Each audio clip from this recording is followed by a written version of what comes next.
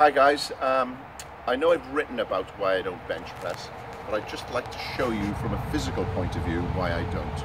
Okay, so that you understand the movement of my arms and the reason why I don't do that bench press movement. Okay, so we're holding a bench press, a bench.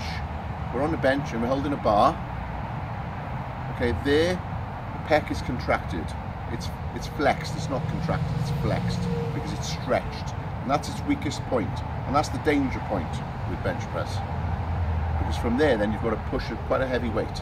But the trouble is, you don't move in the natural arc of the way the pec muscle was designed. You don't come inwards.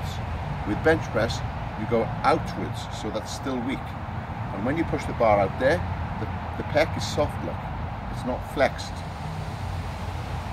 Okay, the pec muscle works by adducting the arm inwards. So with cables, okay, flies, dumbbell press, anything that brings the arm inwards flexes the pec. Bench press doesn't. Pecs are soft. And that's the danger point, because you can put a lot of weight on there, you can hold it there no problem. As soon as you come down, snap, something goes on either here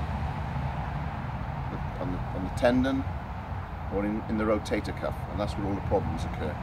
And that's the reason I haven't included bench press in the Body Sculpt Blueprint.